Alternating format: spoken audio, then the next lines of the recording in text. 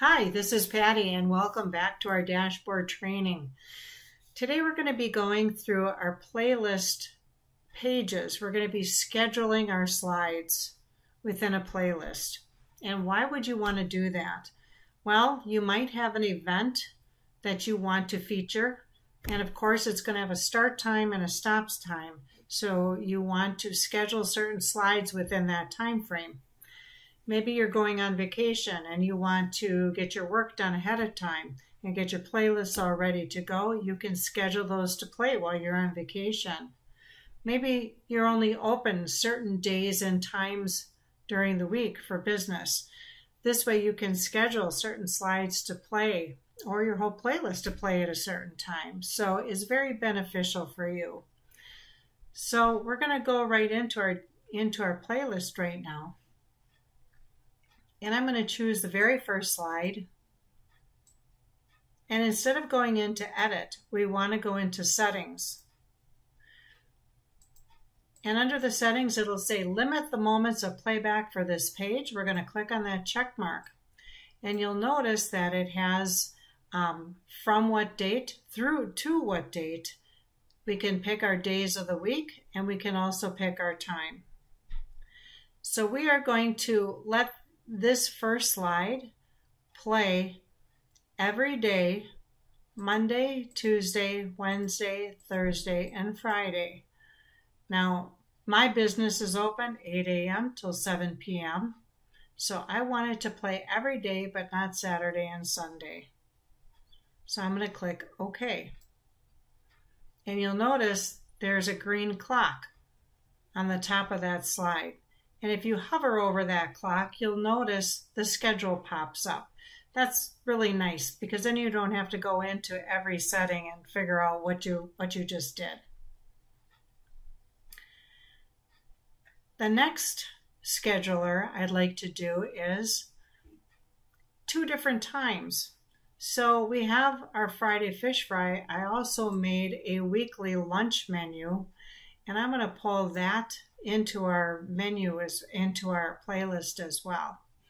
So our weekly lunch, we're going to have that play every day. So we're not going to pick from what time to what time, but we're going to have it play Monday, Tuesday, Wednesday, Thursday, and Friday. And we're going to click between. Our lunchtime is going to be 11 a.m. and we'll go till 3 p.m. and we'll click OK. Now, right now, for me, it's 1 o'clock in the afternoon, so it's going to stay green. So this weekly lunch is going to be active. But let's go on to our fish fry, and we're going to pick our Monday through Friday, and we're going to have this start at 3 o'clock in the afternoon, and we're going to end it at 7 p.m. and click OK. And you'll notice the clock turned orange. Now the reason why it turns orange is because it's within my date frame. So it's going to play today, but it's not going to play yet. It's going to start at 3 o'clock this afternoon. So the orange actually falls within the date range, but not within the right weekday or not the right time. The next slide I'm going to choose is our Let's Get Social. Go into our settings. And I want this to play on the 1st of February. And I want it to play all the way through February 28th. And I want it to play Monday, Wednesday, and Friday. But we're still going to pick 8 a.m. until 7 p.m. and click OK. Now this clock is black, and black is always a future dated slide. So it's not going to play at all until February 1st. Our next clock is a gray clock. And I'm just going to show you down here, the shop online is gray. And what gray means is that it has been an expired slide. So let's go in and look at the dates. We'll go into our setting. And this was set to play on January 18th till the 25th, every single day. Well, today's January 26th, so we're past our time. So it's going to be gray. The nice thing is it can stay in the playlist. Maybe if you're on vacation and they expire, your slides expire, they can stay in the playlist, but they're not going to play. Until you get back, then you can just take them out. So what I'm going to do is I'm actually going to put these slides close to one another so you can see how they look. Now, if we go by the way the clock goes, we should be able to see our first slide.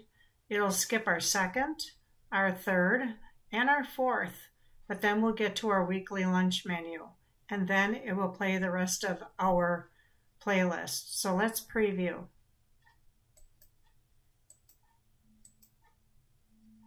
Okay, so there's our Trust is the Key. That's scheduled to play now.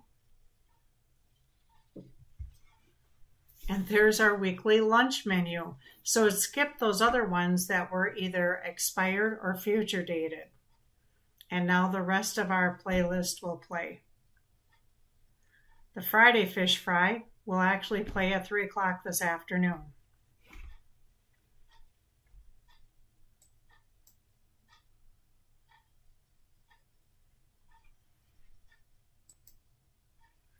Okay, let's just do something a little bit different just so I can show you how this works. You can pull in another slide. We're going to pull in a weekly lunch menu.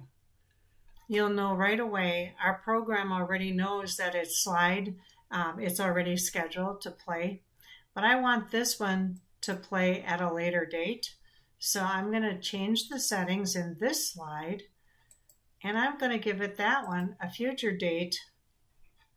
And we'll also pick February 1st, and we'll go through February 28th. And I'm going to have it play every single day here, but it's going to now play in the future. So let's click OK. And you'll see that weekly lunch menu is now black.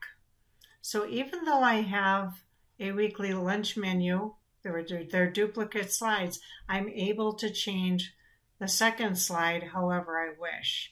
That's because the system, the software remembers the last time you make the change. Okay, so what I did was I just kind of put together, for your reference, a little color coding here. So the green, the playlist or the page, is eligible to be shown. So it's current, it's ready to play. The orange just means that it falls within the current date range, but it does not fall in the right weekday or the right time slot. And that is our Friday Fish Fry. Our black is shown in future, which our social is set for February, and so is our second weekly lunch menu. And our gray is because it's already expired and passed. So you can use this as a reference out as well. So that takes care of our scheduling. I did mention before you cannot schedule foregrounds once they're in the front here. They're just going to play over every slide. And that should take care of all your scheduling. Stay tuned for our next section. We're going to be going into our channels and discussing how we can build the actual channels that play in your display.